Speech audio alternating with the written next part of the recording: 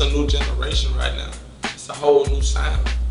And if it's the new sounds, some of it's R&B, they got the good young kids going crazy. Go with it, because the young kids are the future. That's what we do it for.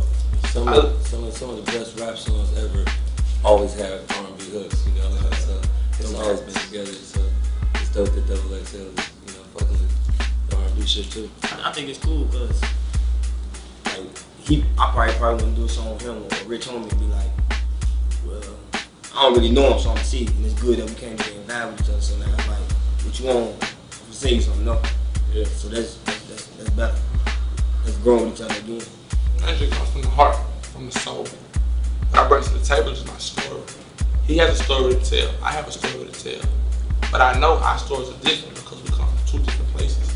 But as long as my story is being told, I feel as if I'm giving all the energy I can give, you know. And that's what it's about, telling your story, sticking to your story. Like, we ain't gotta rap about the cars, the clothes. Every rapper has that. We know you got that. We're making money together. Rap about what you've been through. Rap about what the people don't know. That's what I try to rap about, you know, my story. Just like he said, real stories, keeping 100. That's the best you're gonna do, you know what I'm saying? You vibe out to your music. If you can't vibe with your music, ain't no energy there. Originality. There's a lot of fucking copycats.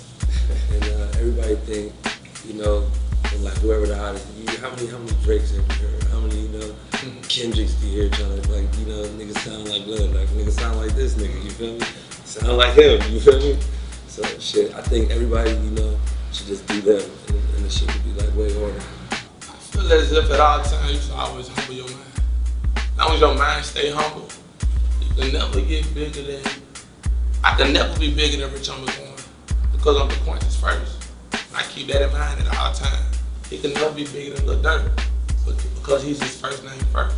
He can never be bigger than Dolla ign Lil, because I'm that man in the mirror first. You gotta think, I gotta look at that man in the mirror every day. You feel me? So nah, never let the fame get to you. You lose focus. Once you lose focus, your music don't sound the same.